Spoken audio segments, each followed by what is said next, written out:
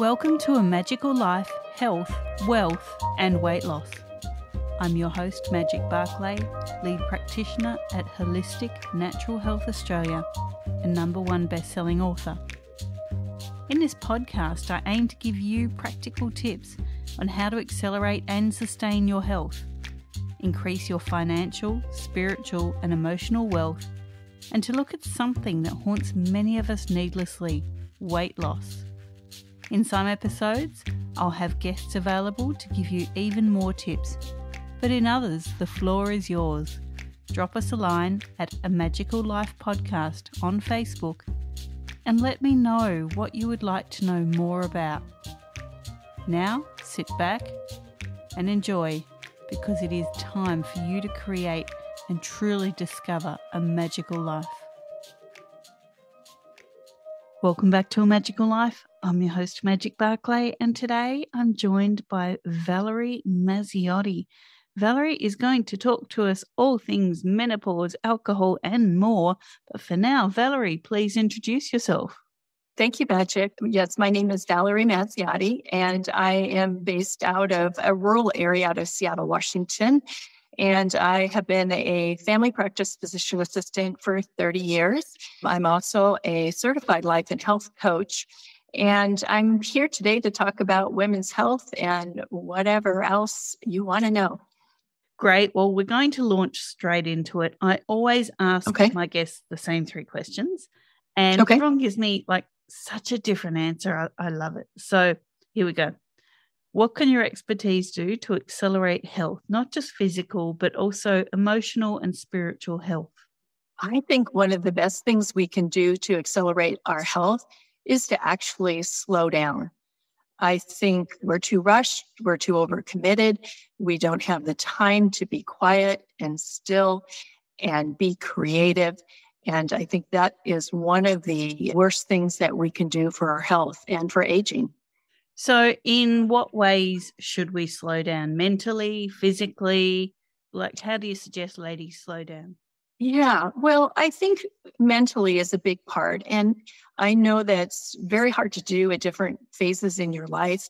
You know, when you have little kids running around and maybe you're trying to work on top of that, there's very, very little time for yourself.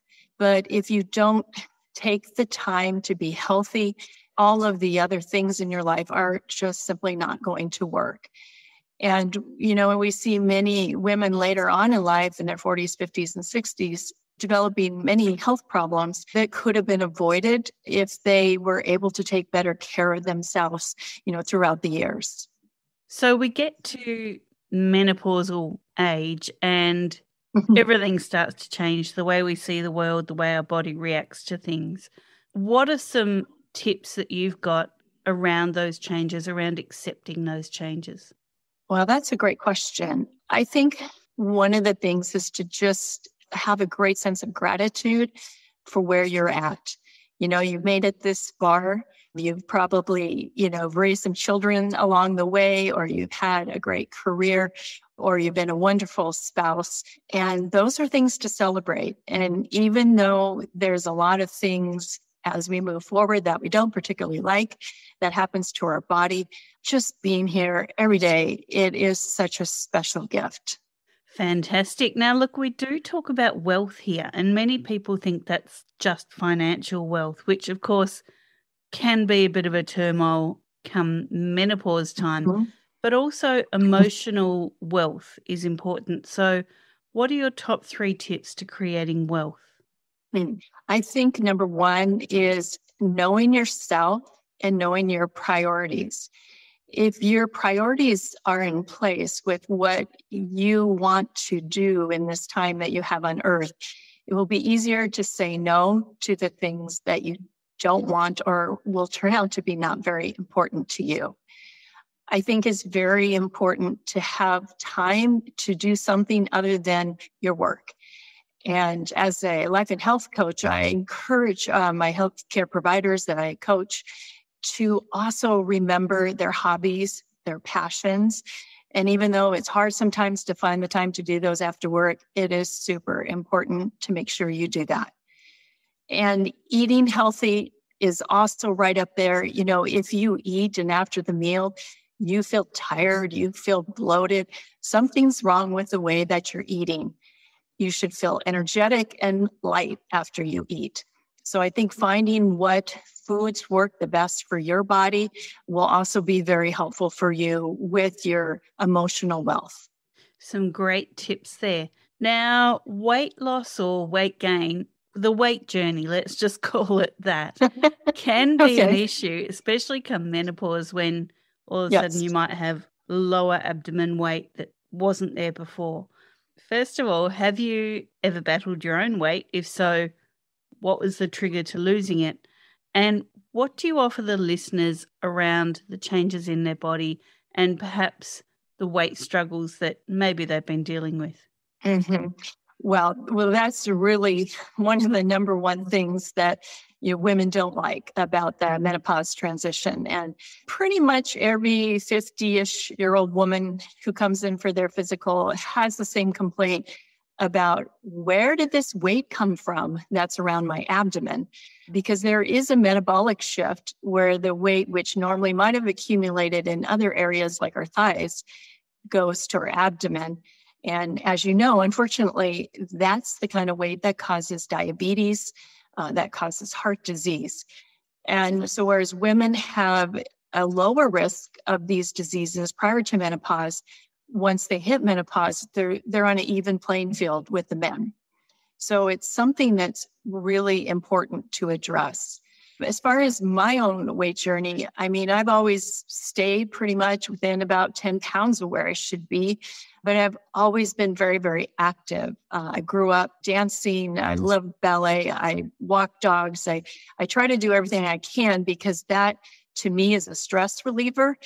And it makes me feel good. It makes me feel like I'm doing something for myself after taking care of people all day long. Wow, that's great. So you mentioned off air about alcoholism, and with the changes in the world that you're seeing many more women turn to alcohol. Why do you think that is? Is it a self-soothing situation under increased pressure and stress? Is it a chemical need that women are trying to fill? And what do you think is really driving that? Well, that's a great question. And I think there's a lot of things that are driving that. I'm not sure in Australia if you're experiencing the same thing, but I imagine, in these times, most countries are having similar stresses. In the United States, for many years, it's been very fashionable for women to drink wine. It's like wine is everywhere. Mom's with wine.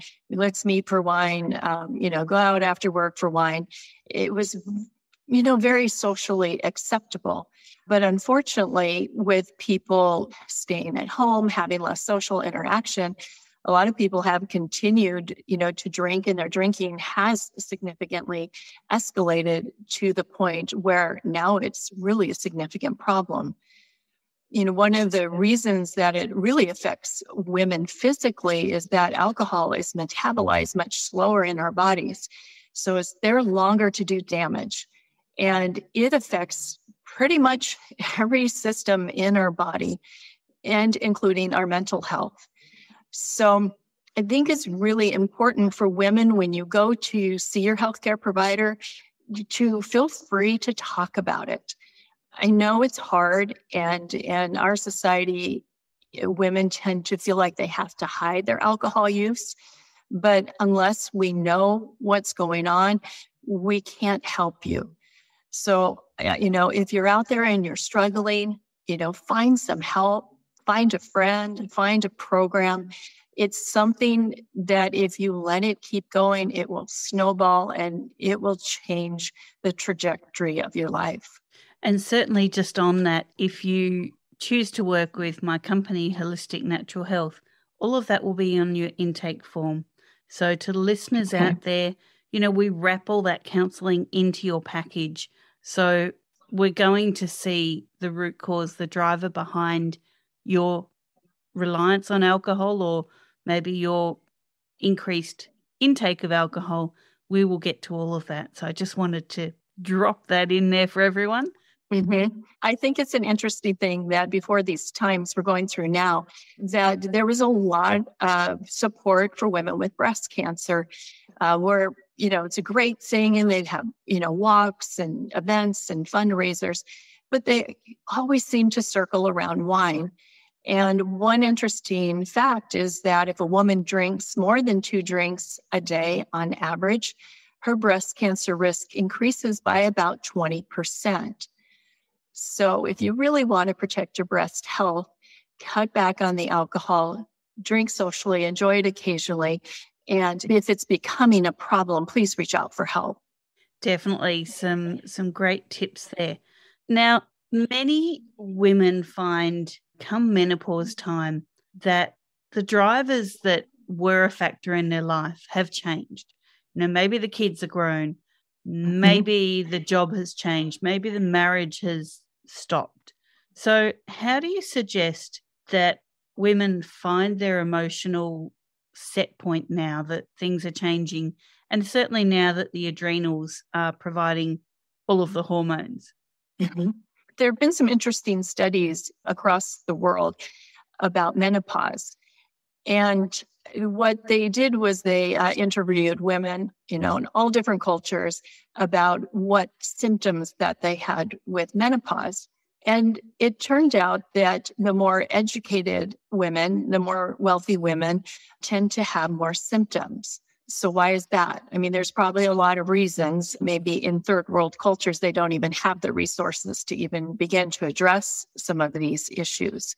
So I think it's important to look at that. Yes, this is a natural process and things are going to change, but it's a halfway point. So how do you want the rest of your life to be? You can think of it as a do-over.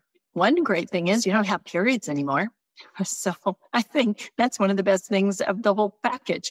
But going forward, how do you want your life to be? This is a great time. Maybe your kids are growing and they've left the home. And yes, that's sad, but that gives you a freedom to explore yourself, explore your wants, your desires, and start doing those things before it gets too late and your health may become a factor. Definitely. Couldn't agree more. I saw it as a new beginning, as a flourishing, and certainly I giggled when you mentioned the no periods, because that is the best part of menopause. Let's face it, ladies. Absolutely. I'll trade off the lower abdomen weight gain for that mess, because that's cool.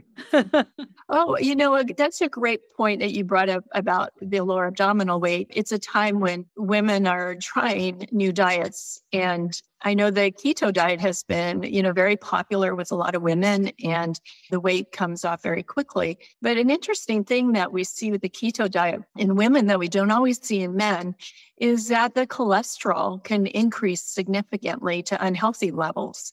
And it doesn't happen in all women, but we do see it. And so that's certainly something, if you're going to change your diet, trying to lose that belly fat, make sure you're getting blood work done so that there's not any adverse changes to your cholesterol because of your eating habits. Certainly. And just on that, depending on your immune type, keto may be the worst thing that you could do for yourself, or it may be the best thing you could do for yourself. So really make sure that your practitioner, as my team do, really understand immune types and what can drive your reaction to, say, the keto diet.